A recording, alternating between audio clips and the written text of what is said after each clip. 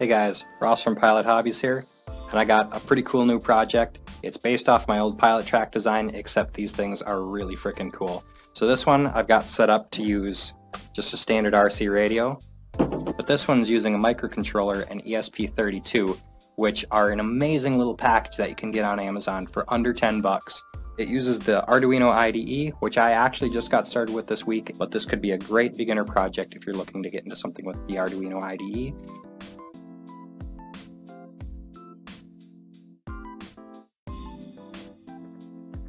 So our first step is going to be putting the servos in the chassis.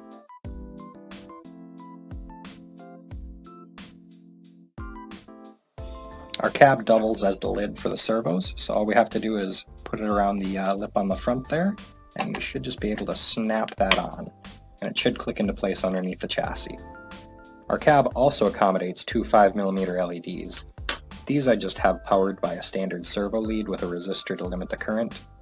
Now at this point, if you're using a receiver-based build, such as using like a Spectrum DSMX compatible receiver like I'm using, you can plug your servos directly into the receiver, and because I'm using Elevon mixing, I can just put the left servo in the aileron channel and the right servo in the elevator channel.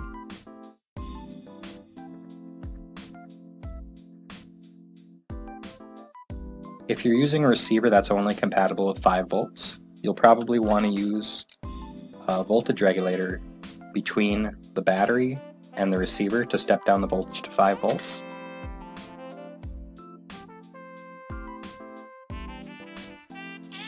We do have our proper mixing working. We basically have all of our wiring complete for our receiver-based Scout.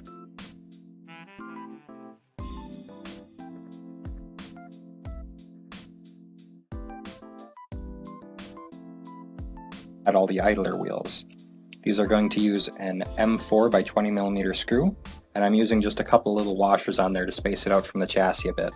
I also recommend using just a dab of plastic safe grease inside of the wheel.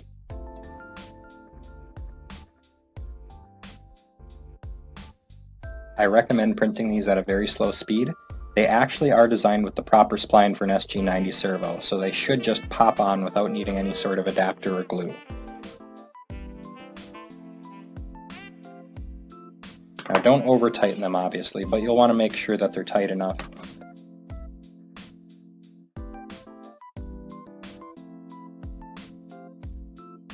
All we got to do is slip these tracks on. Now, these are just printed in TPU, and you should watch, they do have a direction to them. They should kind of scoop forward. I should be able to just get this over most of these idlers, and there we go.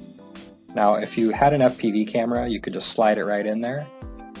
Otherwise, we're going to take our doors, and these should just slip on and snap down on them.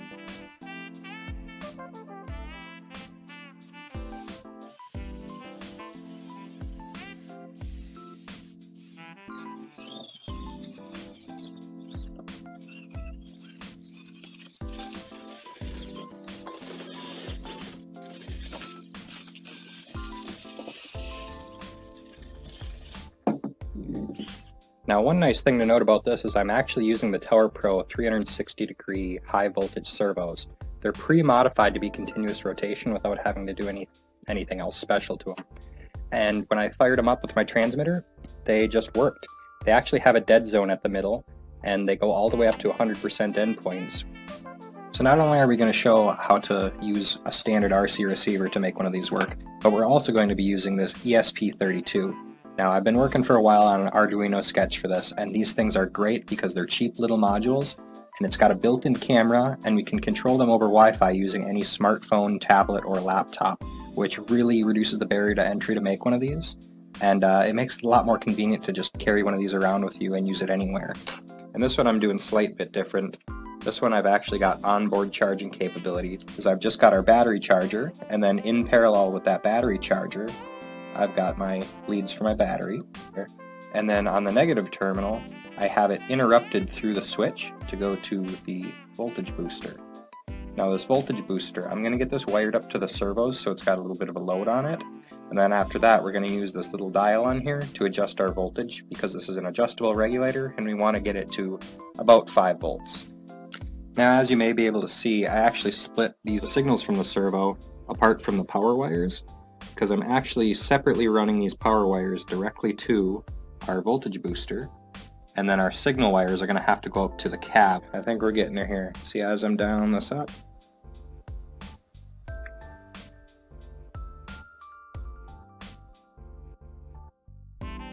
Now we're going to prep our ESP32 cam to be flashed.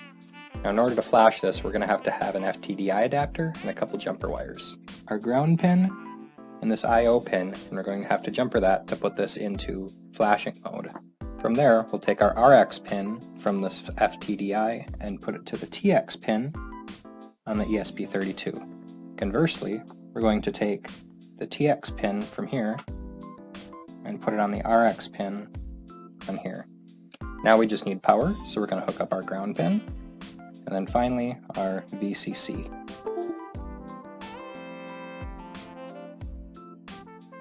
You'll have to go to arduino.cc, go to software, and downloads. From there, you should be able to download the Arduino IDE for whichever OS that you're using. And we'll have to make a couple changes. First, we'll go to File, Preferences, and under this additional boards manager, we'll need to add this URL in order to get the proper libraries for our ESP32. I will have this in a link. So once we have our additional boards installed, we'll have to go to Tools, Board, and Boards Manager. We'll want to make sure we have ESP32 by Espressif Systems, and for this, we're going to use version 1.0.2.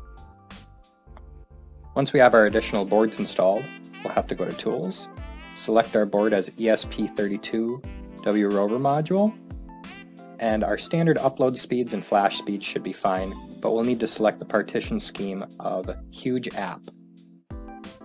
So here I have my Pilot Hobbies Scout32 project in a zip folder. We're just going to extract that. And if I go into the Scout32 folder, we should have the Scout32.ino. So before we flash our Scout32, we can make a couple configuration changes. By default, it's set up to be its own access point, so you should just be able to go to your phone or computer and select the SSID to connect to it.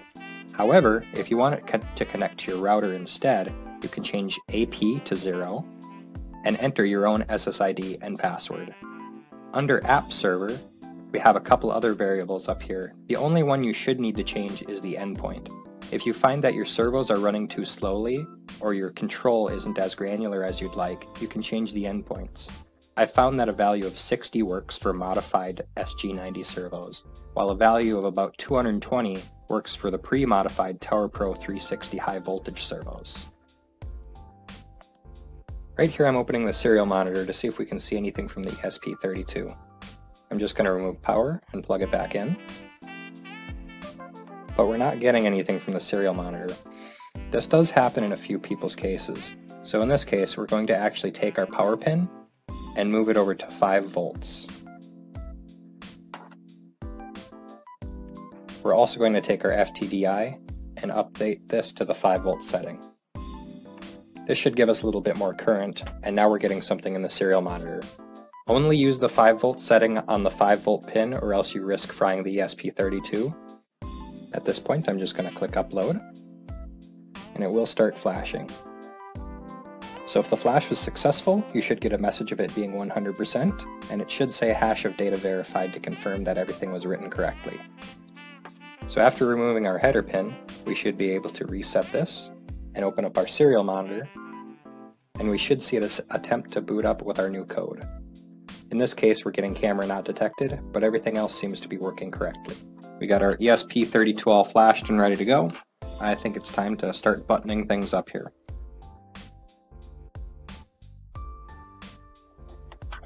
Then we're going to chase our power wires and our servo wires through the back of here.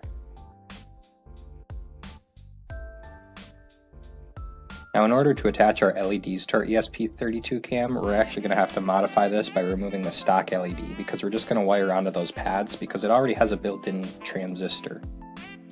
So in order to do this, I'm actually just going to heat up this LED.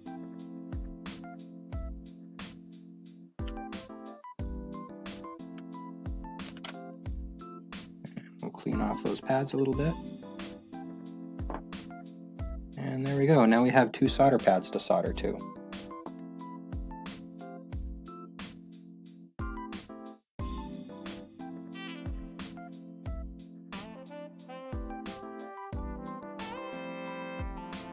We'll go power, ground, left servo, right servo.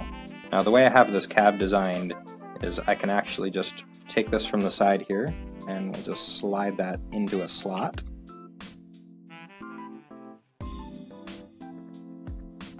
So yeah, that looks pretty good so far. We're going to want to attach the camera.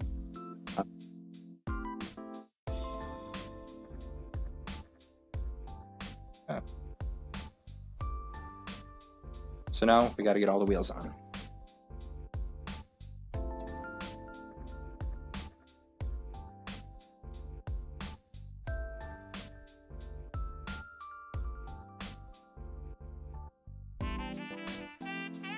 Everything's together.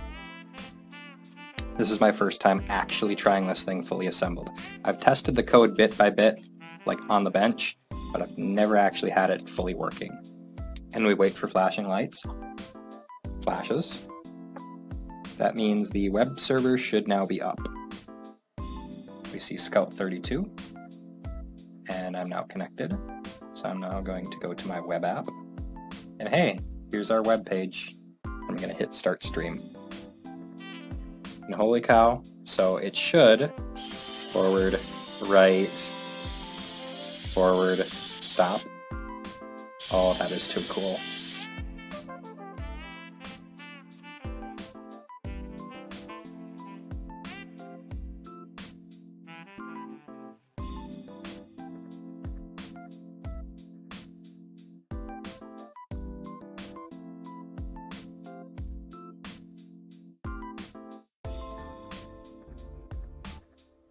You guys, I literally just learned how to use the Arduino IDE like this week. This is freaking phenomenal. I've got all the code for this available. I tried to document it as well as I could because I do have a little bit of programming knowledge, and I did use a couple libraries, but there is some like wonky stuff that's written by me in there. If you're an expert programmer and you see it and you throw up, I am so sorry, but this is like literally my first Arduino sketch and it worked.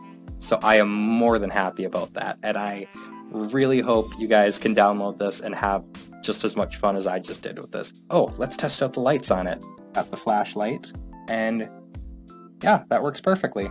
And we should be able to adjust the brightness on the fly here, so if I just wanted them for show without really wasting a lot of battery. But there's like a resolution slider, so we can go into like super chonk mode if we have like really bad Wi-Fi. And we've got a quality mode, which obviously changes like the JPEG encoding. But holy cow, you guys, terrific project. I am more than thrilled about this. I'll probably make like running changes to the design. So I'm sure I'll make improvements to this in the future. And I will have everything freely downloadable on my website, pilothobbies.com. You should see links there on the home page if this is fairly recent. And I will have links to basically anything I used in here. So if you want to make this exact same thing, well, gosh darn it, you sure as hell can. Thanks for watching. Please like and subscribe if you like this video because everything went well. And I hope everything goes well for you too if you do a build, because this is what the hobby's all about, having fun. So have a good one.